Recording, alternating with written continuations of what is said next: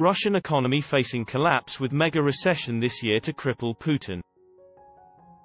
Russia is heading for a major recession this year, with the economy to contract by as much as 12%, Western officials believe.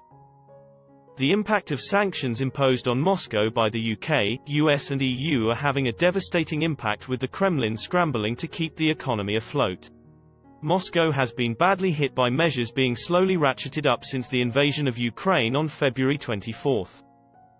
It has left Russia isolated economically, cut off from accessing foreign currencies, while its banks are unable to use the SWIFT payment system, which speeds up transactions between countries. Western companies have also pulled out of the country, suspending trading in Russia.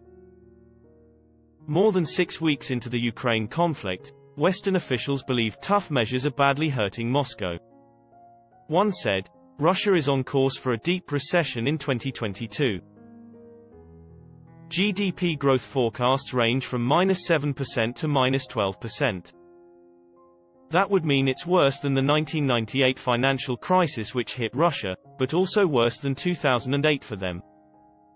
In 1998, the Russian stock, bond and currency markets collapsed in what became known as the ruble crisis. It led to the ruble being devalued and Moscow defaulting on its debt. The economy shrank by 5.3% and widespread protests broke out across the country. Western allies have been working in collaboration to ensure maximum impact from sanctions on Vladimir Putin and his cronies. Prime Minister Boris Johnson has spoken of his desire to turn Russia into a pariah on the world stage as punishment for his incursion into Ukraine. It is hoped the crippling impact of the sanctions on the Russian economy will force Putin and the Kremlin into a rethink on war. Today, Number 10 indicated Mr. Johnson is eager to impose even further sanctions on Moscow after fresh evidence of atrocities in Ukraine emerged.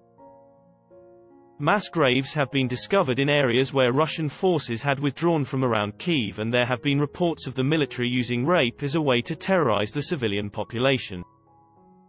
The Prime Minister's official spokesman said scenes over the weekend were barbaric.